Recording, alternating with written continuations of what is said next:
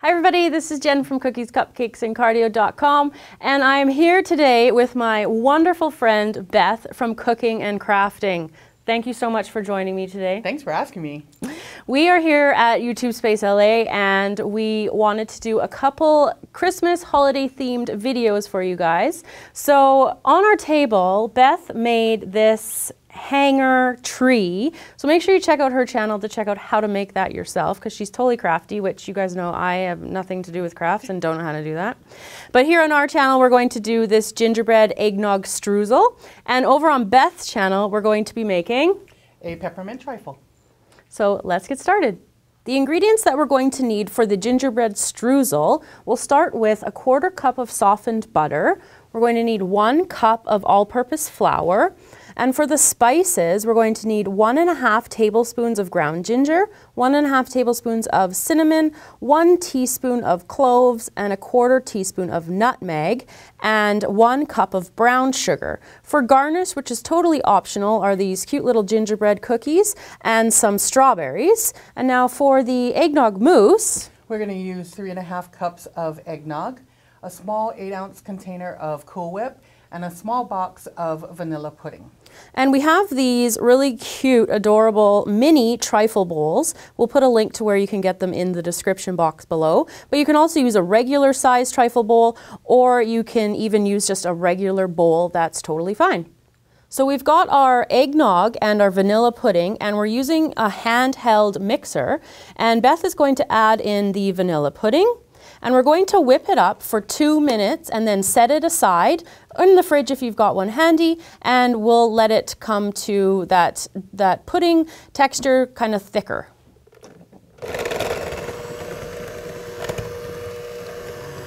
Once the pudding has set, we're going to just fold in all of our Cool Whip that we have.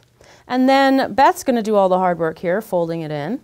You just want to be gentle so that the Cool Whip doesn't kind of like compress, and if you're doing this with egg whites, you won't want to have the egg whites crash or to just kind of go back into mush.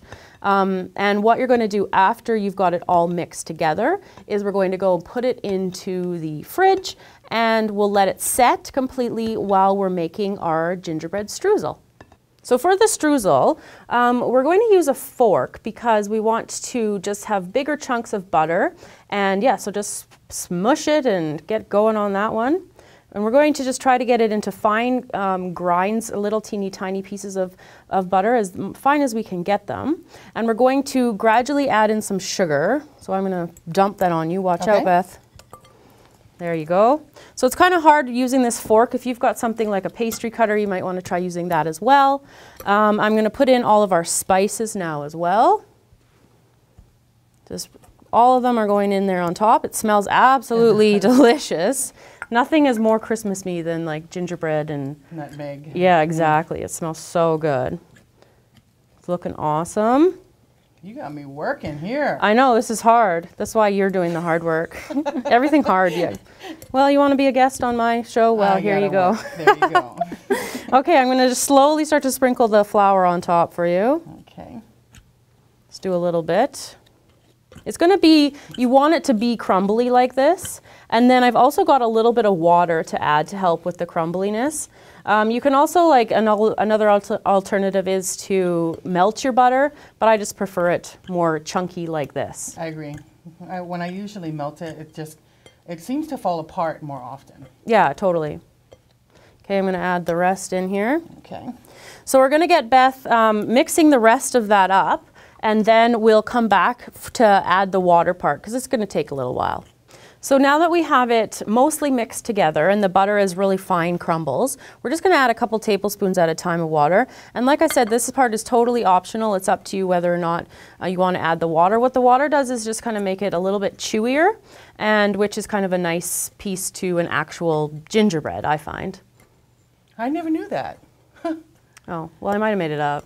I don't know. Did you trademark it? Yes, that's my idea. Nice. Adding the water. Right, no, I didn't make it up. I actually read that information. Cool. So do you want a little bit more, do you think? Yeah, I think just a tiny bit. Okay.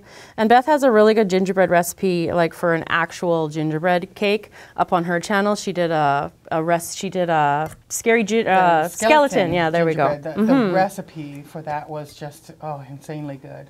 Awesome. I can't wait to try it myself. Okay, I think that looks awesome. So we're going to switch back to the pudding, and we're going to assemble the trifle and put it together. All right.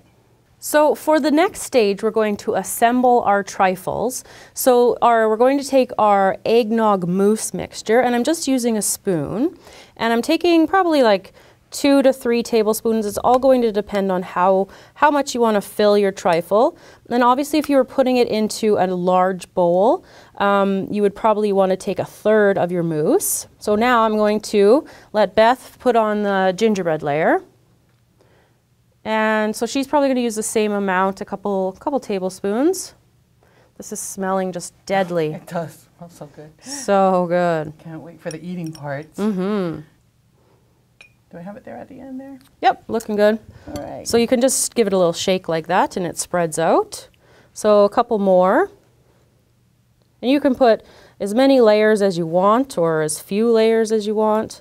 It's just nice to get that crumb in between. It's going to really give the eggnog a nice little spicy kick. And we're going to finish it off with a mousse layer, and then we're going to garnish it, and we'll do that for you guys next. Oh, go ahead, you give it a shake. Perfect.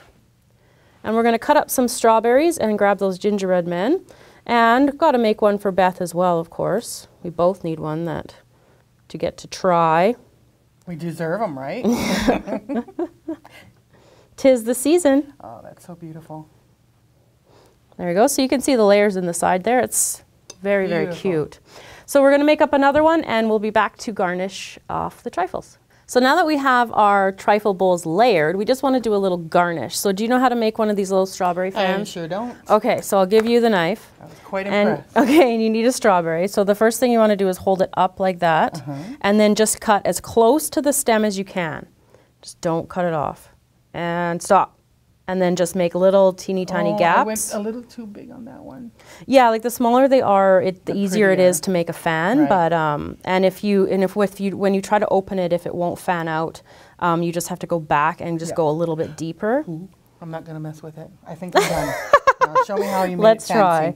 Yeah, so we need to, because it won't move. Oh. So we just want to cut a little bit deeper. Okay. So yeah, just find where your splits are. There you go. It's kind of like cutting right into that white stem that attaches to the green leaf part. I think. And then we just spread it open like that. So pretty. Yeah. Okay. So then that's just going to sit on top here. Spread that open. Schmancy. And then you can grab one of our little gingerbread men and stick him in there too. And I also managed to find some little Christmas sprinkles, and you can garnish your trifle up like that too. So I have a little gift for you, surprise. So I want to clean off the table, show everybody all these done up, and present you with something really special. Bring it. So there you go, everybody, how to make eggnog gingerbread trifle, which is absolutely delicious. Beth and I can't wait to get back to our hotel room and enjoy it. So Beth always brings me a present whenever we have met in person, which is so absolutely sweet of her. So the other day when we were walking through one of the other sets here at YouTube Space, she saw this random green deer or it was something. Like a little blue reindeer in the kitchen set. And it was on top of the refrigerator, and I told you. She was going to steal it. So rather than have her sent to American jail, Paul and I found this little adorable reindeer ornament that she can hang on her tree in Hawaii. Do you have Christmas trees in Hawaii? Yes. Okay. Do you just decorate a palm tree? No. Oh, okay. A regular tree? Yeah. Okay. So we just wanted to give you that as a little reminder of us, because we're unforgettable, of course. Right, of course. So make sure you check out Beth's channel. We're going to be shooting another collab with her. It's cooking and crafting. She does amazing crafts and obviously dinners and desserts and absolutely everything. And we're going to do another collab with her, so make sure you head over to her channel and check that out as well. We'll see you next time, everybody. Bye.